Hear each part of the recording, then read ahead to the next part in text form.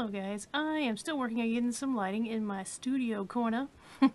Until then, daylight is what we have. I am going to tell you where we're going to go next now, and that is Patriots Point. Yes, they are a pretty historic place around here. It's in Mount Pleasant, and so that's where we're going next. And then we also have a lighthouse planned in Georgia, so I'm looking forward to both of those. I wanted to show you my top favorite Christmas present. I got a good amount of stuff, and a lot of it was really helpful.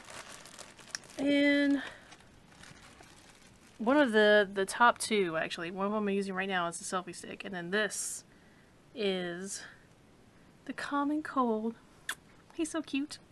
I love these things. I don't know how to explain it, but I just love sort of microbiology, so any of these giant microbe things I think are the cutest thing ever.